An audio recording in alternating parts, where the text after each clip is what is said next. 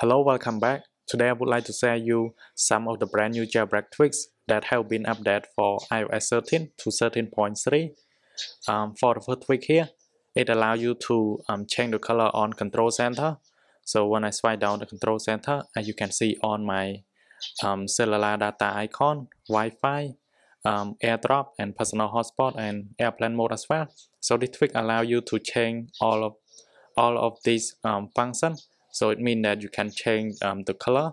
So to change the color, you can go to settings and go to the tweaks. So you can select the custom color that you prefer, and then you can just select, and you have the bar here. You can slide to the color that you like, and all you have to do after you adjust all of those, you can respring and then confirm, and then you will see the new color here. You can see.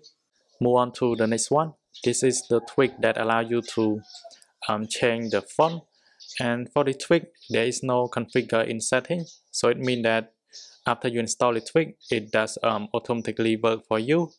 You can take a look closely at the font, and you can see the font is slightly thinner, and it looks a little bit different from the original one.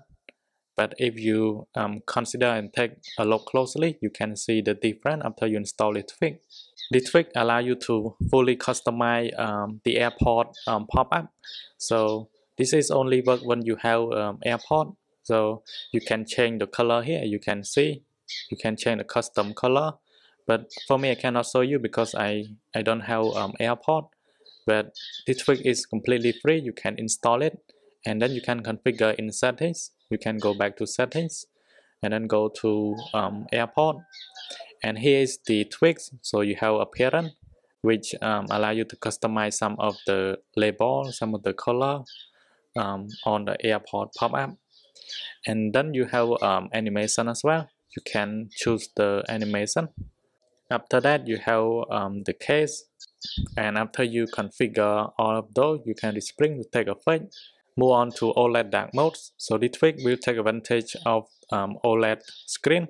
So after you install the tweak, there is no configure in settings. So it means that you don't need to adjust in settings. It will work automatically when you enable dark mode. So after you install the tweak, just enable dark mode, and what it does, it just make your iPhone screen much dark and darker, and all it has to do.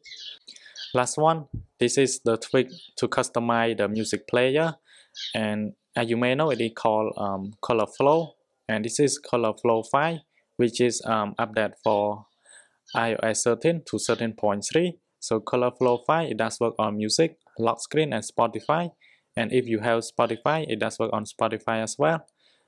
On music, you can customize some of the feature here, so you can resize the music player as well, and you can show date, view, and so let me play the music.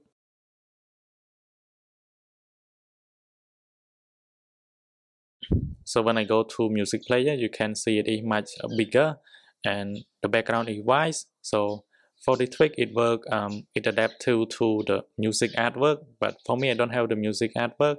That's why it only show the white area here. But if you have the music artwork, it depends on the color of the music artwork, and then it will adapt to that color.